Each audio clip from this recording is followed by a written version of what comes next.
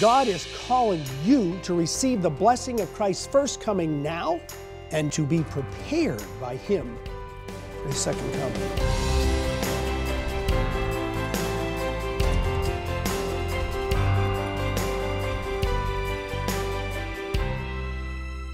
The disciples were confused by what Jesus did after His resurrection. He spent time with them, continuing to teach them, but they were anticipating something else. The prophets taught that the Messiah would set up God's kingdom on earth, and the disciples believed that Jesus was that Messiah. And one day Jesus took them to the Mount of Olives, and they asked Him, "Lord, will you at this time restore the kingdom to Israel?" Jesus told them that it wasn't time for them to know when the kingdom would come to this earth. He told them that they would receive power from God to tell people the gospel. And then they watched as He visibly ascended out of sight into heaven. And they just stood there and watched. Well, what happens next? Finally, two angels had to show up and say, go off and do what you're supposed to do now. Have you ever wondered why Jesus comes to the earth twice? I mean, they didn't understand entirely what was happening at that time. Why didn't He just come one time and then save us from all this mess for the last 2,000 years? Well, today, we're going to actually do a Bible study and explore 3 reasons why Jesus comes to the earth twice. When we compare the 2 advents of Christ, we find that He came the first time to initiate steps in God's plan of salvation. But He comes the second time to complete those steps. There is continuity between the first and second comings of Jesus Christ. And understanding this continuity of these 2 great salvation events helps us better understand God's plan of salvation, and that's important for your life today, because we live in between those 2 great events, and to better understand our present relationship with Jesus Christ. We're going to talk about that. So let's get into the subject. First reason Jesus Christ comes twice. We came the first time to be the substitute sacrifice to reconcile human beings to God. Okay, here's the bad news. We bring this gospel of the good news. Here's the bad news. Because of sin, humanity is cut off from God. And we have no way of saving ourselves. And God, whose character is righteous and just, He believes in justice.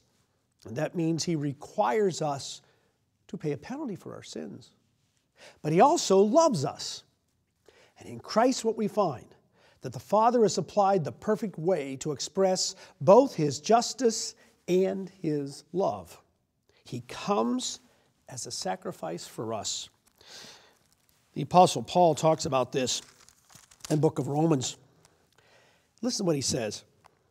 For when we, us, all of you, when we were still without strength, in due time Christ died for the ungodly. For scarcely for a righteous man will one die. Yet perhaps for a good man someone would even dare to die. But God demonstrates His own love toward us, and that while we were still sinners, Christ died for us. You know, the greatest love a human being could show another human being is to die for them. You know, we hear stories of people who die for their children, or a husband who dies for a wife. We've also all heard stories about a soldier who jumps on a hand grenade, and these kind of stories go back 100 years, that jumps on a hand grenade to save his buddies. We say, what a great sacrifice of love that someone would do this. What Jesus Christ did, though, was a little different. He jumped on the hand grenade for His enemies. He jumped on the hand grenade. He died for those who were His enemies. What Paul says here, he continues on. Much more then, having now been justified by His blood, the blood of Christ, we shall be saved from wrath through Him. For if when we were enemies, do you understand that? God looks at us and He loves us, but our actions are as if we are enemies towards Him. Now, we have to recognize that if we're ever going to come into a relationship with God. If when we were enemies, we were reconciled to God through the death of his Son, much more, having been reconciled, we shall be saved by his life. By his life. Christ died for us when we were sinners. He died for us when we were conducting our lives as enemies of God. He died for us to take the just penalty that you and I deserve. Now notice, Paul wrote that we shall be saved by his life. We are saved not only by his death for us, but by his resurrection. And through his first coming, Jesus is calling people to be his disciples. He came to die and be resurrected and call people to be his disciples, to be called into what is called in the New Testament the church, and be reconciled to God so that they can become the children of God. So that's why he came the first time. But what does that have to do with his second coming? Jesus comes the second time to apply his sacrifice to all peoples. I want you to think about that. He came the first time to be the sacrifice. He comes the second time to apply it to everyone. He's calling people into the church now that receive that sacrifice in their stead. The Old Testament prophecies that those disciples were waiting to happen, when are you going to set up your kingdom on this earth, told of these events. Isaiah 11 is a great messianic prophecy. And in that prophecy, Isaiah showed that this Messiah, who we call Christ, which is another word for Messiah, would be a descendant of Jesse, the father of David, and Jesus was a Jew who was a descendant of David. This Messiah, who the New Testament reveals as Jesus Christ, is to establish God's kingdom on the earth. When Jesus Christ does return, and this is when those disciples start to figure out over time, and you can see it as the New Testament progresses, wait a minute, he comes twice. He comes to set up that kingdom on this earth. And according to Isaiah, he will bring justice, see that word justice is there, and goodness to the earth. He's going to change society, and also he's going to heal the environment. Jesus is coming back the second time, not as the sacrifice, but to apply the sacrifice. And then there's this remarkable statement in Isaiah 11, that he's going to stand as a banner to the people for the Gentiles, which just means all the nations, and they shall seek him, and his resting place shall be glorious. He's going to stand as a banner to the whole world. When Jesus Christ returns, he's not coming back as some baby. He's coming back as King of Kings. And the whole world will be drawn towards him. He came the first time to perform the sacrifice. He comes the second time to apply it to everyone. Today, God calls people, once again, into what the Bible calls the church. An assembly of people who worship God in a world that denies him. Christ comes a second time to establish God's kingdom on the earth and bring that sacrifice and that opportunity to everyone. And this is great news in a dying world. And let's face it, you and I suffer a lot of frustration and anxiety in the world that we live in. It seems like everybody's anxious all the time. Everybody's fearful all the time because of what's happening in our world. I'm going to say something here. You say, well, where do you get that from? Listen, the world is not going to end in a nuclear holocaust. Not going to. Climate change, the environment's going to get destroyed before Christ comes back. But the earth isn't destroyed by climate change. See, how do you know that? Because Christ says he's coming back before that happens. We live in this fear and anxiety when Christians should be absolutely focused in on this incredible truth. We live between these two great events. And we know what happened the first time, and we know what's going to happen the second time. So how does this help us relate to Jesus Christ? Because I said this would help us relate to Jesus Christ. Well, those who have received God's forgiveness through Christ's sacrifice relate to Christ as Savior. He saves us. And we'll tie that in a little bit later to some other things. To help you understand what we're talking about today and how the first and second comings of Jesus Christ is what God is doing, these two events to set up his kingdom on earth, you need to order your free copy of The Gospel of the Kingdom. Now, this study guide contains references to many biblical passages And the purpose of the study guide is to help you in your personal Bible study. Now, as you go through this study guide, what you need to do is look up every Bible passage and read it for yourself. You need to be in the Word of God. Now, you can order your free copy by calling the toll-free number on your screen, or you could go to beyondtoday.tv where you can download a copy or order a copy right there online. So the first point was that Jesus came the first time as a sacrifice, and He comes the second time to offer that sacrifice to all humanity. Another reason, our second reason why Jesus comes twice. He came the first time to leave His followers an example and give them the power to follow that example. Remember what those disciples were told? Well, we're waiting for the kingdom. Go out and preach the gospel, and you will receive the power to do this.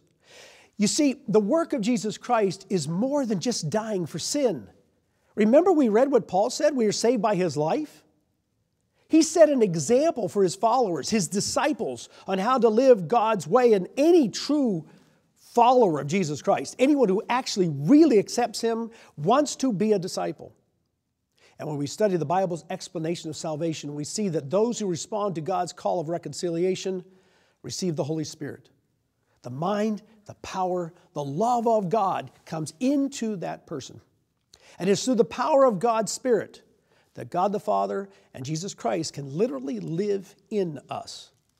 I want to read here now from the book of Ephesians, once again, the Apostle Paul. This is actually a prayer. I won't read all of it, but at the end of the prayer he says, Amen. See, this is a prayer he has for the Christians at Ephesus. He says, For this reason I bow my knees to the Father of our Lord Jesus Christ, in whom the whole family in heaven and earth is named, that He would grant you according to the riches of His glory, to be strengthened with might through His Spirit in the inner man. I want you to think about that. To be strengthened with might through His Spirit in the inner man. Jesus Christ didn't come back just to die for our sins, and then we just sort of stay the same. We just stay sinners, doing whatever we want. Religion must be more than going to church and singing songs and doing rituals. It is being changed in the inner person. Anything less than that is not true Christianity. It is not accepting Jesus Christ for who He really is. He goes on and he says, listen to this. That Christ might dwell in your hearts through faith, that you being rooted and grounded in love, may be able to comprehend with all the saints what is the width and length and depth and height. To know the love of Christ which passes knowledge, that you may be filled with all the fullness of God. It's not just being forgiven. We're saved through His life so that we are filled with all the fullness of God. And I just love this phrase in English. Now to Him who is able to do exceedingly abundantly. Wow, exceedingly abundantly. Well, you talk about hyperbole here. Above all that we ask or think. Above all that we can ask Him. Above all that we can think. And I have a big imagination. He says, beyond all that, according to the power that works in us. The power that works in us. Christ came to give power. Christianity without this power is Christianity without Christ.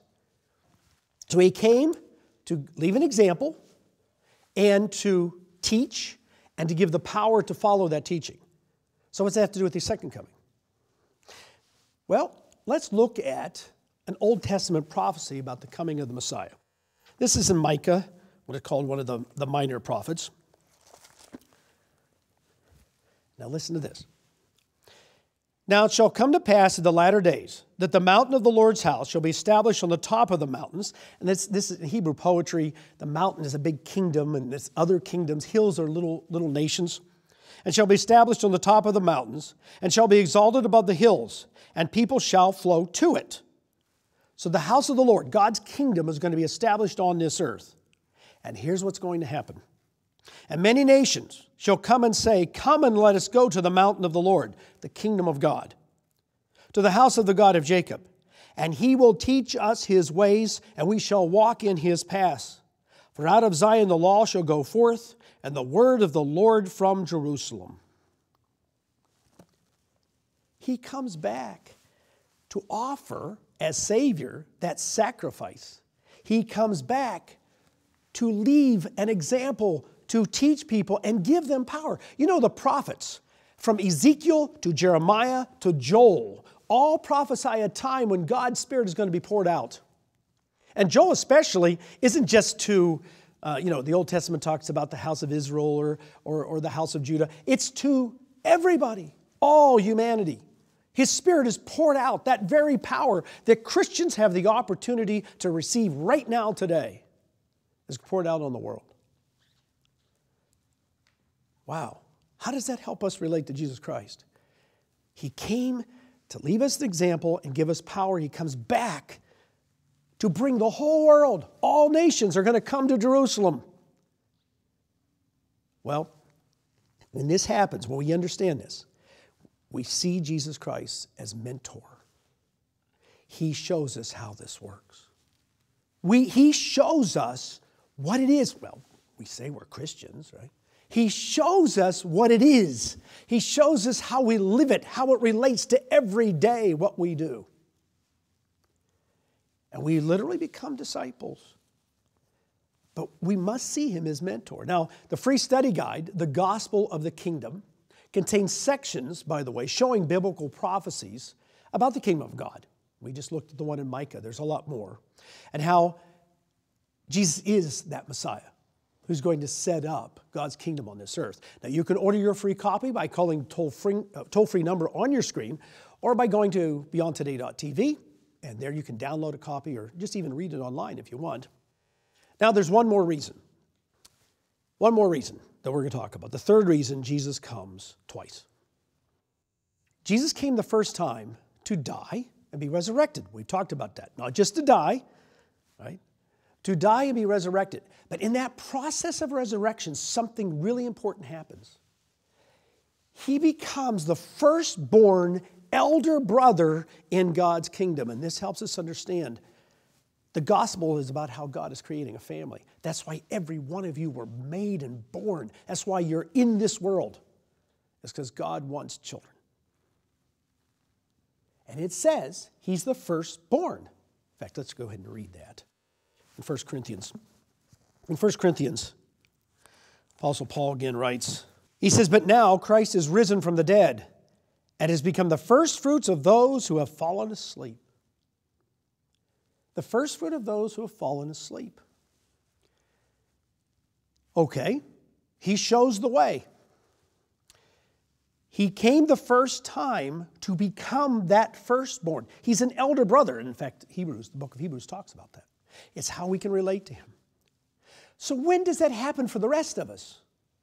Well, just a couple verses later he says, "But each one in his own order, Christ the firstfruits, afterward those who are Christ at his coming." He came to go through the process to show how human beings can enter into the literal spirit family of God. He comes back the second time to actually do it. He did it. I mean, in the book of Romans, Christ is called the firstborn among many brethren. Brethren, it says there. And we're talking about Jesus Christ, the Son of God, and he calls us brothers and sisters. It's part of this gospel message. So he came the first time to become the elder brother. I mean, he was already God. I mean, he came here to become the elder brother. He comes the second time as that firstborn elder brother to bring other children. I mean, what good is it to be a firstborn if there's no other children? See, he had to go through the process himself to show us the process.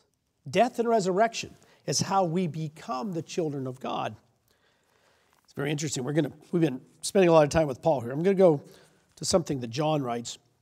And I've actually read this on a previous Beyond Today program because it's one of my favorite passages in all the Scripture. John says, "Beloved, now, in relationship, now we are children of God. It has not yet been revealed what we shall be. But we know that when he is revealed, we shall be like him, for we shall see him as he is."